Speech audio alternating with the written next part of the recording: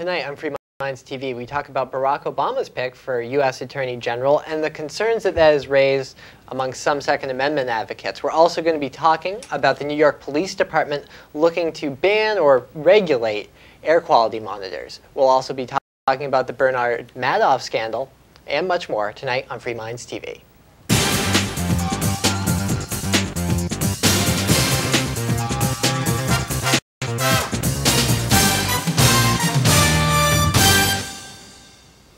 And welcome to an all-new edition of Free Minds TV, where we challenge you, the viewer, to think outside the box. With you, as always, is Toby. And Nick. I'd like to thank the new people we have working for us behind the scenes, some new people moving into the area, getting active in the movement of more freedom and less government. Sam from the Obscured Truth Network behind the scenes helping us out, as well as Charlie helping us out in the booth, making Free Minds possible for you guys. So thanks a lot to them, and thank you to all the people who support us and make this show possible.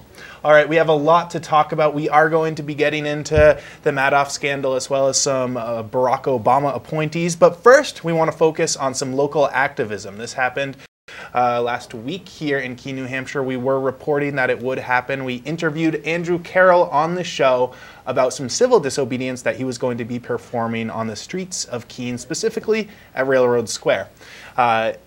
I don't think anything like this has ever been done before, at least a protest like this one. I could be wrong. I know that there have been different civil disobedience protests with people smoking marijuana, but I don't think anyone has just simply held marijuana as Andrew Carroll did this past Saturday.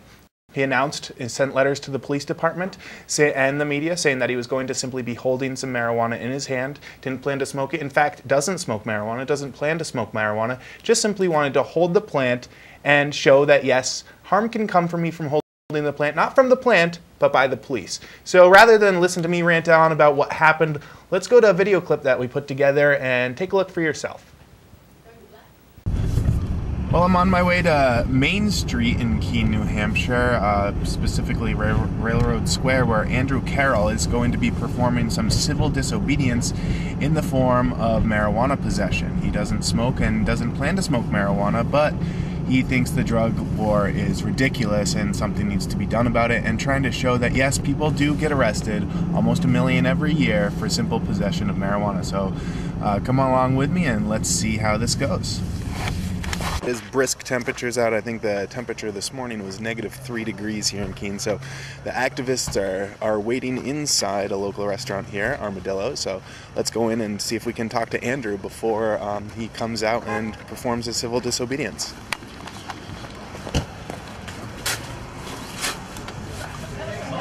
As you can see, a packed house. All right, we're here with Andrew Carroll, who is a liberty activist today, a marijuana activist in Keene, New Hampshire, and you're about to perform some unusual civil disobedience. Yeah. What are you going to do? Today I'm going to be openly possessing marijuana. Actually, right next door, if you look outside the window, you'll see where I'm going to be doing it, oddly enough. And I've been sent press releases out, and I sent one just this morning again, just to make sure that the cops definitely know that I'm doing this, so they have, no excuses about they didn't know. They know, and hopefully they'll show up, and they'll do what they have to do to enforce the law. So are you hoping to get arrested today? I would say I'm hoping. You never hope to get arrested. It's not it's not a good thing to get arrested. You shouldn't glorify being incarcerated. But in some sense, I'm hoping that they will come and arrest me, just because it'll prove the point. It'll prove the point of how immoral this whole thing is, and how absurd it is to arrest someone for not harming anyone, for not doing anything that is harmful to any other human being. You can make arguments that it's harmful to me, the individual, but the state has no right to intervene on my behalf, for myself, and so marijuana prohibition just makes no sense on many, many levels, both for pragmatic and moral reasons, and it's time for it to end. And so hopefully this protest will just be one moral argument that arresting someone for possessing is just so wrong. All right, well, you have a few more minutes here. Best of luck to you. Yeah, I think so. I've got like 20 minutes left. All right. Thank you, yeah. The Rider Report is attempting to set up a live stream so that people who aren't in Keene or can't come to the protest can watch what happens live via a live web stream. Let's hope he's successful. Activists are starting to come outside where the protest is about to take place. About looking towards 30 or 40 people are coming out here, as well as a ton of underground local media Yeah, I pressed some oregano just for this occasion. Oh, right on. Yeah, it smells good. Lauren, are you going to be available for this week's edition of Free Minds We'll TV? see. Yes, please. Alright, I won't ramble on for too long. If you guys are lucky, the cops will come and stop me from talking, so we'll see how that goes. And that is that it's time for us to look inside ourselves and decide how we're going to live our own lives, how we're going to create our own values, how we're going to affirm ourselves as human beings for the rights that we have, that are innate to us, that are inseparable from us, the rights our founding fathers died for. Hampshire, where the rest of the world will be able to look at New Hampshire and say, freedom works, and freedom is a good thing. And I look forward to that day. Thank you very much for all of you being out here. Thank you. Whoever Aaron is. Okay, it's in contact with. That's it. How do you know it's not oregano? Violated the law. Is this when it's illegal right here? You have violated the law. Smoke it and make it around the ground. And the oregano. It's about the same. That's right, all of us, yeah. That's why you walked across the country? Oh. They chose not to respond today. It burns the fear of heart.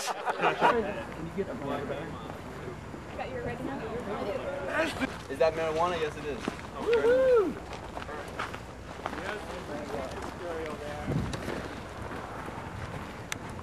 Sorry, guys, when this battery dies. I believe it's real. All right, fair enough. Andrew Carroll getting arrested For touching a plant. for touching a plant. What are you gonna do? Medicinal plant. Any rights you want to tell them? They haven't asked. we have questions- They haven't asked me any questions. They don't need to read me my rights. There you go. We're okay. We're okay. I have a question. Who was harmed? What's he being charged with? Yeah. Being charged with unlawful possession of marijuana. Who the victim is? Andrew's the victim. Yeah, that's right. Effort into getting the laws changed and just doing this. What do you think we're doing?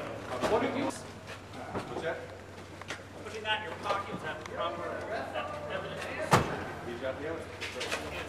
And no receipt. Where's he supposed to put it? I'm sorry, Andrew? Yeah, we're looking for Andrew. If you want to have a seat, I'll let him know you're here. Thanks. Gonna let Andrew know we're here. He's not an officer. I don't know.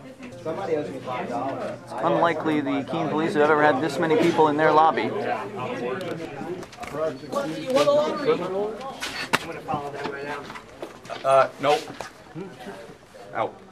I'm talking to these guys. I'm not going to talk to a mob. And that's kind of the way you guys are behaving today. I'll share that. Were you under orders today? No. Was this your decision? Who made the call on this? Who made the call? How was the Keene Police Department made aware of this?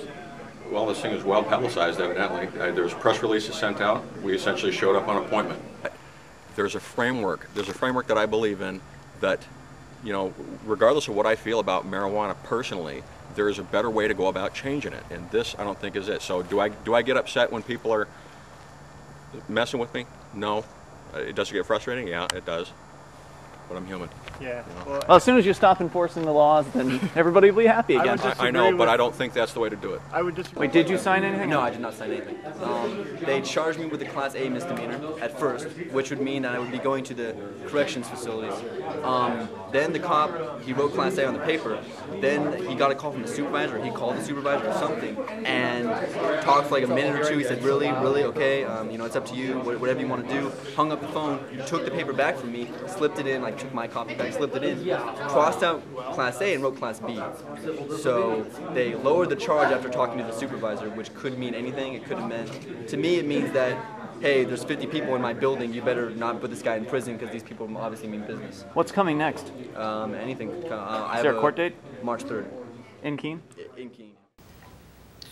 And we will be bringing you updates with Andrew's case, of course. There's a lot more to come with this saga. We did interview him on this week's edition of Free Minds Radio. You can check out the archive of that. It's up at freemindsradio.com. He was on the show for about half an hour talking about what happened, as well as what is next to come, because he has a court date March 3rd in Keene, New Hampshire, and at which he plans to attend. And he's told us and others that he's going to be polite and rise and stand for the judge, do all that stuff. But he doesn't want to pay the fine. He's going right along with the civil disobedience, and as of right now, at least, he's saying that he's not going to be paying the fine. I don't know what could happen. He's a brave person, and we will be reporting on it as we get closer to the trial date. And for those who want more on it, they can actually hear the interview we did with Andrew on Free Minds Radio.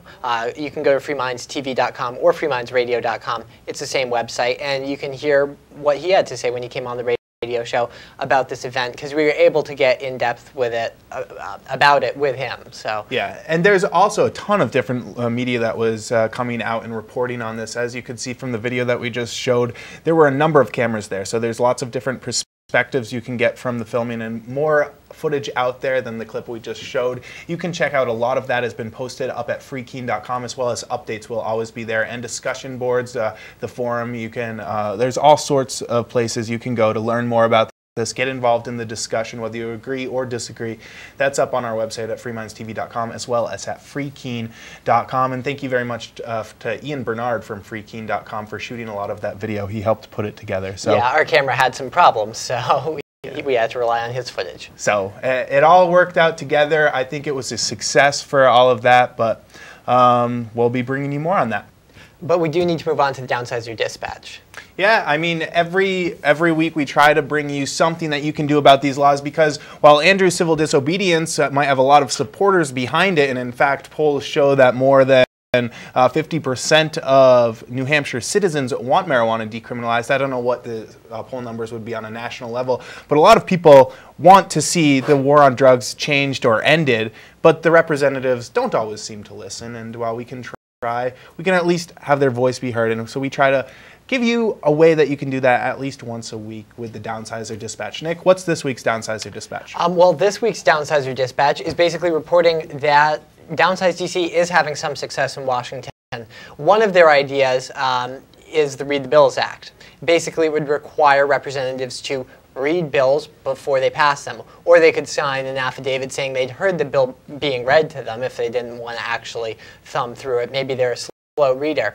Well, one of the ideas in the Read the Bills Act is that each piece of legislation that Congress is going to vote on would be posted on the internet for the public to review 7 days a week before it actually gets voted on. So people would have a chance in the general public to know what's in a certain piece of legislation. Now, this is something that wasn't getting a lot of traction among Washington lawmakers. It had a lot of traction among the general public. I think it's their most popular campaign, well over 100,000 messages. It might be almost 200,000 messages on that sent to Congress telling them to vote for the Read the Bills Act and to make it a law. Well, it is getting traction now. Now that the Republicans are in the minority, they're actually pushing for the large bailout, the new expanded bailout that the Democrats are expected to support. And Barack Obama was originally expected to have it on his desk when he was sworn in on the 20th. Well, they've stepped back from that because they've taken a lot of heat on it.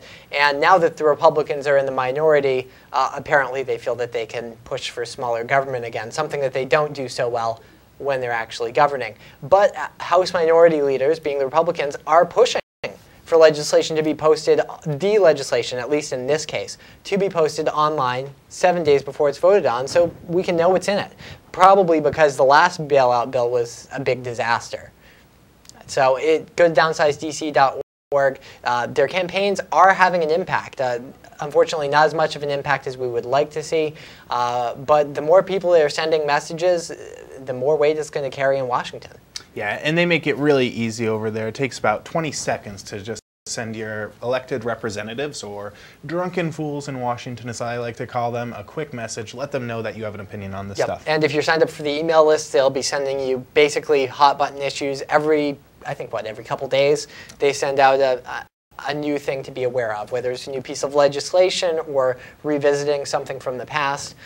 There's always some kind of a message you can be sending to your representatives. And Downsize DC has the advantage of bringing all these people together, and you can pick and choose. I mean, you can support one campaign and not another. But the great thing about it is you have tens of thousands of other people sending a very similar message. You can personalize it a little bit, but you're saying essentially the same thing to your elected officials, and repetition kind of drills it into their heads. Or at least the heads of their staff, and they might write down a note saying that they've gotten a lot of emails. All right, when we come back, we are going to be talking about Barack Obama and guns. Are all the fears true? Should you go out and buy a gun now before it's illegal, as well as some of the Madoff scandal, all that and a whole lot more when we come back. Stay tuned. This is Free Minds TV.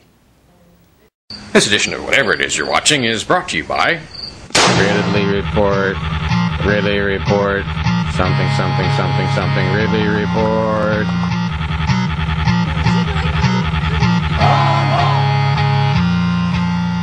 Ridley Report, Ridley Report, something, something, something, something, Ridley Report.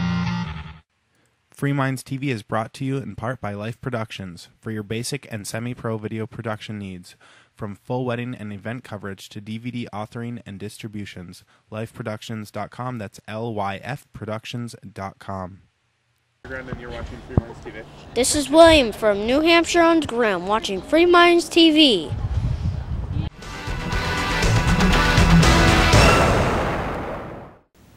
And welcome back to Free Minds TV. As always, it's Toby here with you. And Nick. I'd like to invite the viewers to log on to our website, freemindstv.com. From there, we have all the old archives of the show, ways you can help the show, and a whole lot more, all at freemindstv.com. All right, Nick, we reported on the gun surge, at least in sales, ever since Barack Obama was elected. People have been rushing out to the gun shops and stocking up on as many weapons and ammo as possible in fears that his team may do something such as banning certain guns or outlawing them or making them harder to get. Barack Obama came out and said, these fears are unwarranted. Don't worry about it. I respect the Second Amendment. What do you think? Is this true? Is this not true? I know you have a little bit of new information on this. Well, Barack Obama's choice for Attorney General of the U.S. is Eric Holder. And he is known to support gun bans. In fact, he wrote I believe he voiced his support for the D.C. gun ban before the D.C. versus Heller Supreme Court ruling. Basically, the D.C. gun ban said you couldn't own a functional gun in your house.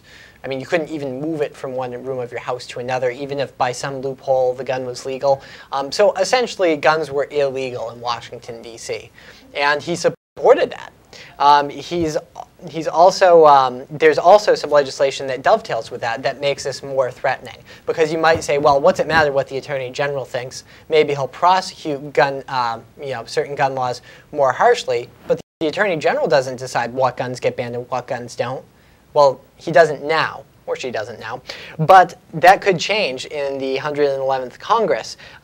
Basically, there was a piece of legislation, H.R. 1022, that was submitted 2007. Now, what that legislation would do is allow the Attorney General to ban certain types of guns or certain models, certain makes, simply by the stroke of a pen.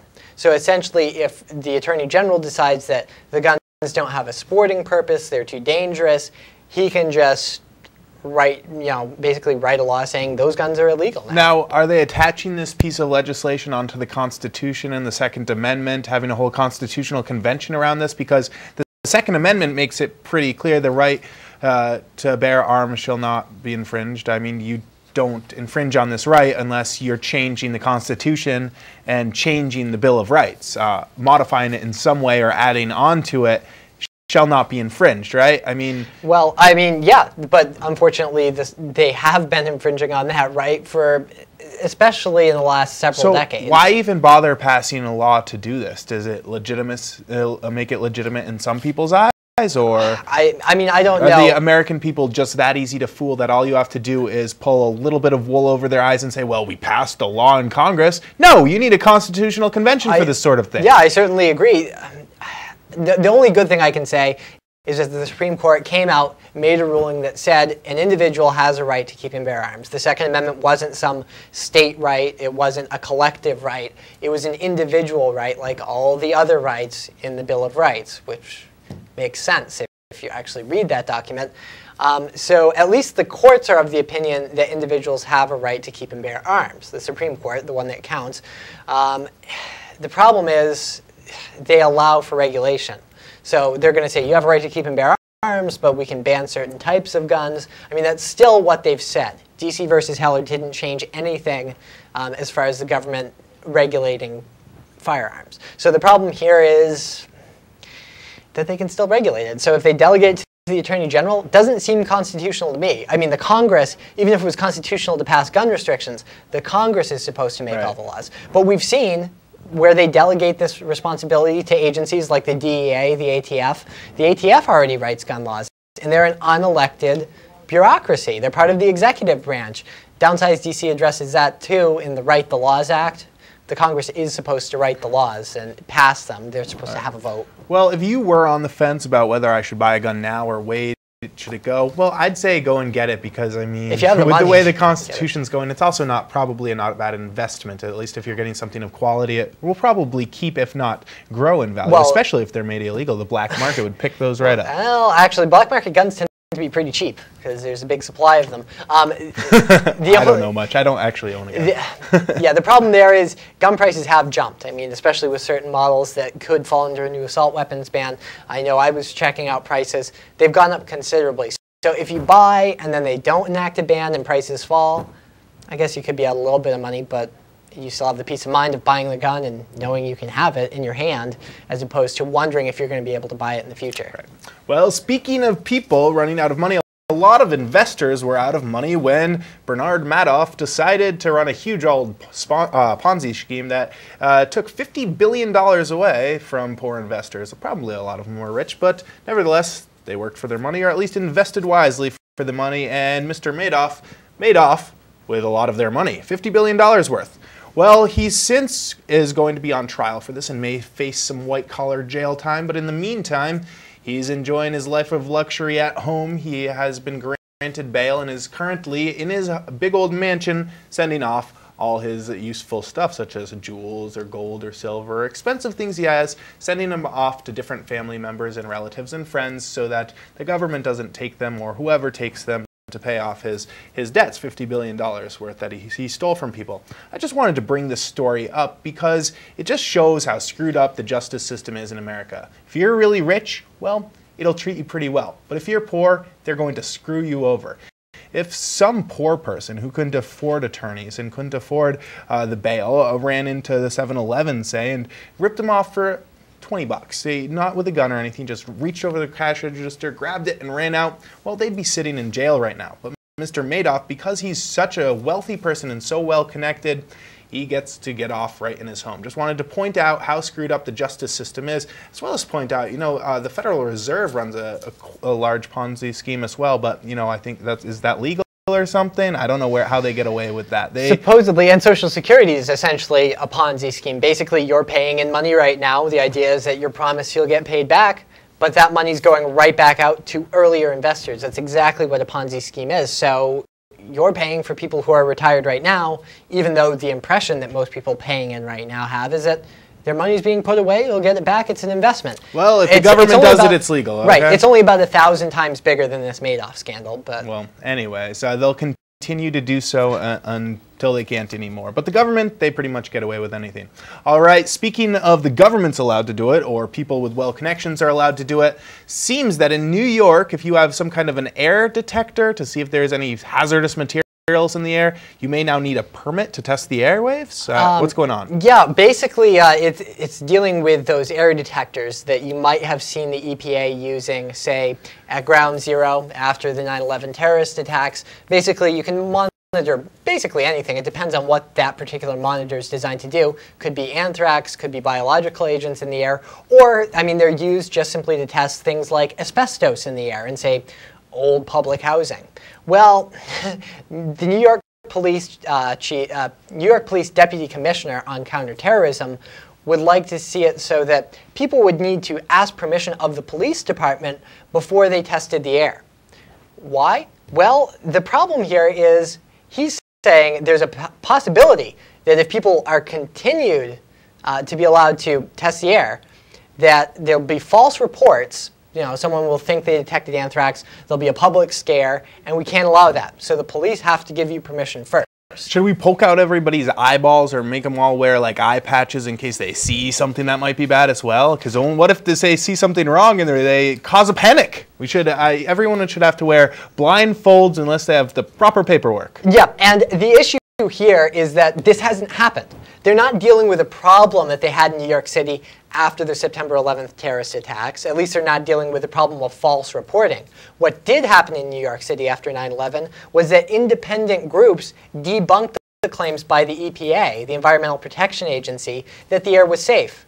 The air wasn't safe. The government said it was, and independent individuals testing the air managed to tell the public that there's dangerous stuff in the air. The government didn't like that very much, and I think that's at the heart of this. There's also the fact that New York is home to a lot of public housing, older public schools, and those buildings often contain things like asbestos and other hazardous materials that the city usually denies are there. Now, if the city is the only one allowed to test it, or you need permission before you can go in there and check the city's facts, it makes it a lot harder to expose the city for putting people in substandard housing. So I think that's probably what's at the root of this, and shame on the New York City Police Department for trying to push this through. Is it hard to get one of these permits? Is it going to cost a lot of money? Are they going to be hard to get, or is it just pretty much? I'm not sure of the details. I do know that you will, it's not going to just be a fine. One city councilor who was a little bit skeptical of this plan asked the deputy commissioner here, and if people use these detectors without a permit, do we really have to put them in jail? And Falkenrath, who was the guy trying to push this through, said, afraid so. Oh, of course we do. Fill up the prisons even more, and while we're at it, build a few more, because the current ones, well, they're overflowing. Right. So I mean, build more prison to put people in jail if they want to test their own air. That makes sense to me, right? Free country. Well, I mean, what this is basically the city trying to cover itself. It doesn't want the public to have access to information about what's in the air. It wants to control that information. And there's really no legitimate way. I mean, there hasn't been one case that's mentioned in this article where someone has given a false report that resulted in any kind of inconvenience to the public. And there are reports of people exposing the city or the federal government for lying about air quality. So it's pretty clear that that's what they're trying to do with this. Well, if you're living in New York City or other big old countries where the government is, well, trampling your rights and becoming too big, do you really think you still live in a free country? Well, probably not. There's not much you can do about it. And if you are someone who wants more freedom and more liberty, I'd encourage you to check out the Free State Project at freestateproject.org. Tons of new people are moving into the state every day, it seems, and it's a way to get away from this big government and maybe actually do something about it. Be the change that you want to see in the world. Well, we're out of time for now. Love to invite the viewers to log on to our website at freemindstv.com. Send any hate mail or, I guess, fan mail to fmtv at freemindstv.com. And we will be back next week with an all-new episode live this Sunday for Free Minds Radio from 3 to 5 p.m. Eastern Standard Time. It's been Toby here with you. And Nick. Have a good night.